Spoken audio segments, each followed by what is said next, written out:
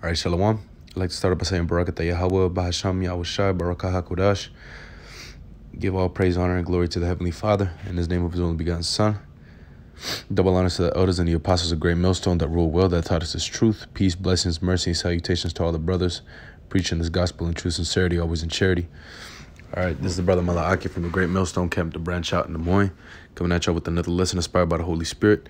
And, what inspired, what got me thinking about this lesson, in the midst of everything that's happening, with this coronavirus and whatnot. I seen a brother post this on the YouTube. Salakia, as the apostles like to call it, and it says, holy water removed temporarily to reduce the risk of spreading viral illness. And then I looked it up, and I found this one. I know it's a little bit blurry, but I'll read it. It says, preventing the spread of the coronavirus, a Townsville diocese response. It says, one, communion under one kind, and I can't really make out, what it says. Verse 2, communion in the hand. Salakia. Communion in the hand. 3, no holy water. 4, no touch at the sign of peace. Verse 5, ministers wash hands. Verse 6, if sick, stay at home. And I was just kind of thinking, it's funny because, man, the Lord's really going to show these people, Christianity ain't going to save you, man. Christianity ain't it. All right. And, through the Spirit, I was reading the book of John this week, and, going into that holy water, it really made me think of this chapter that I read, right? Because if this water was so holy, like they say it is, right? They say that the Lord dwells there in those churches, right? And so if this is holy water, then if it truly was, if the Lord blessed that water, then that water is going to be blessed, man. It's not going to be contaminated with the disease. It's not going to spread disease, So this is what I read and made me think about it, This is John, the 5th chapter, St. John chapter 5 and verse. I'll just start at 1. It says, after this, there was a feast of the Jews, and Yahushua went up to Jerusalem. Now there is at Jerusalem by the sheep market a pool, which is called in the Hebrew tongue Bethsaida, having 5 porches. In these lay a great multitude of impotent folk, of blind, halt, withered, waiting for the move of water. Right? It says, for an angel went down at a certain season into the pool and troubled the water. Whosoever then first, after the troubling of the water, stepped in, was made whole of whatsoever disease he had. Right? So this angel, this holy angel, right? Based off what he did to the pool, you could consider that water to be holy, right? The holy water. Right, but it says what? That after the troubling of the water, stepped in, was made whole of whatsoever disease he had. So it cured those diseases, man. Hey, so if that water truly was holy that they have in these churches, man, in the Catholic Church, hey, man, that shit should be healing these people, Instead of them saying, oh no, don't take any holy water, don't use, we're not gonna have it out because it could spread disease. Hey, man, that should be curing, Hey, there should be an abundance of that water. People should be able to take baths in that, if it truly were holy water. Showing you the foolishness, the folly of these churches, man. All right, it says, and that was the point, that was a point in that chapter, because then it goes on how Yahushua healed a certain man, right? But when you go into this word, verse 3, impotent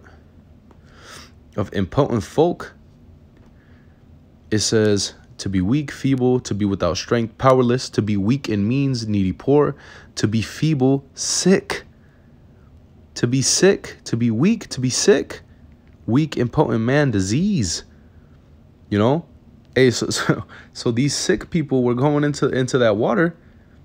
And hey, how come, okay, if their illness got washed away, how come those other people that went into the water How come they didn't contact that disease? You know? Hey, man, that shows you, man, that the Christian church, the Catholic church, they're not going to save these people from the things that are coming, man.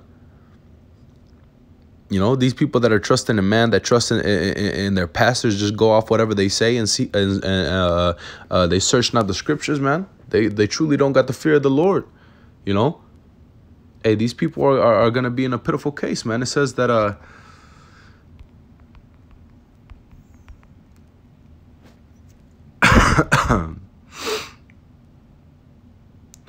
this is John chapter 4 and verse 23. It says, but the hour cometh, and now is, when the true worshipers shall worship the Father in spirit and in truth, for the Father seeketh such to worship him. The Most High is a spirit, and they that worship him must worship him in spirit and in truth. You know, and that's the point, man. You know, that the men that are going to be worshiping, the men and women, you know, that are going to be worshiping the Lord in spirit and in truth, serving the Lord in truth and sincerity, hey, those are going to be the ones that obtain salvation, man.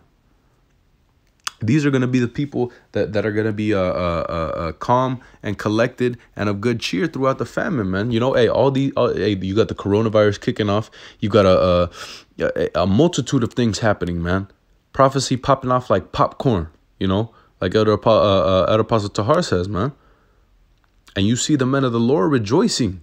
You know, you don't see them all worried, all stocking up water and toilet paper and Germex and nah, man.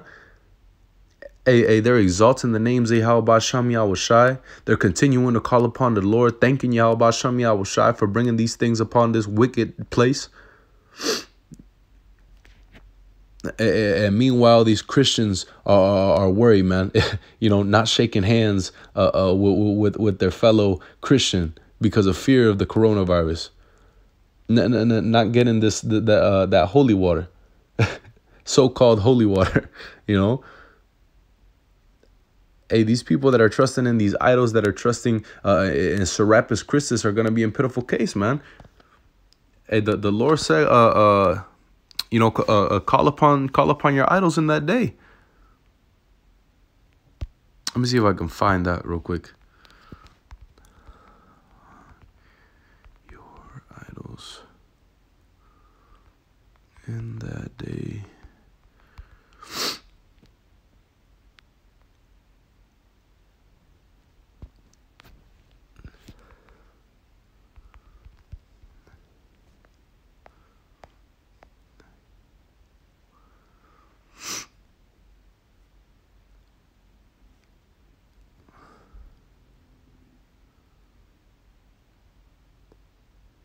I don't know if this is the one that I was thinking of, but, you know, nevertheless, it serves the purpose, you know. It says, Judges 10 and 13, it says, ye have forsaken me and served other gods. Wherefore I will deliver you no more. Go and cry unto the gods which ye have chosen. Let them deliver you in the time of your tribulation, you know. And this is talking about the children of Israel, man, you know. But there's another one. I think this is it. Lord willing, this is it. Jeremiah 2 and 28.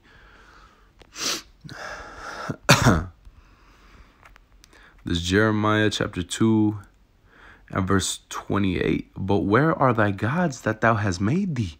Let them arise if they can save thee in the time of trouble.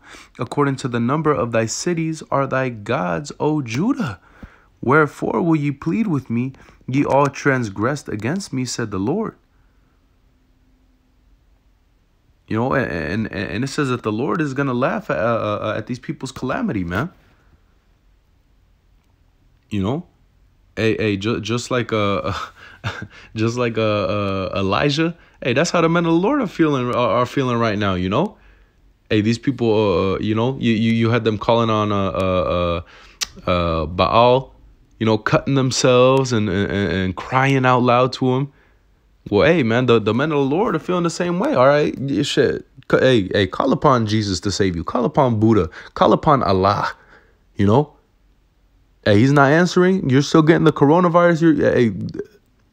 Yeah, go ahead. Pray to Father God. Pray to Jesus to save America. Pray for him to get rid of the coronavirus. Perhaps he sleepeth. You know, hey, maybe he's in the bathroom. You know, hey man, it says that the Lord, Yahweh Bashem Yahushai, make it our boldness manifest, man. You know, when they believe that thou art not of a true power, thou showest thy strength, you know. So, really, that was a point, man. That a Christianity is not going to save you, man.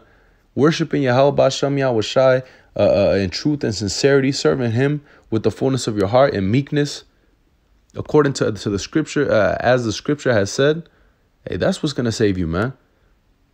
And the men of the Lord have full confidence, man.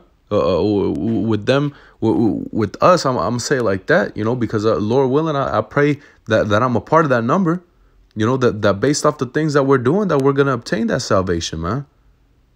You know, it says, my servant shall eat, my servant shall drink. Okay, hey, but you know, just a quick lesson with that. Call halal Yahweh Bahasham Yahushai to the next.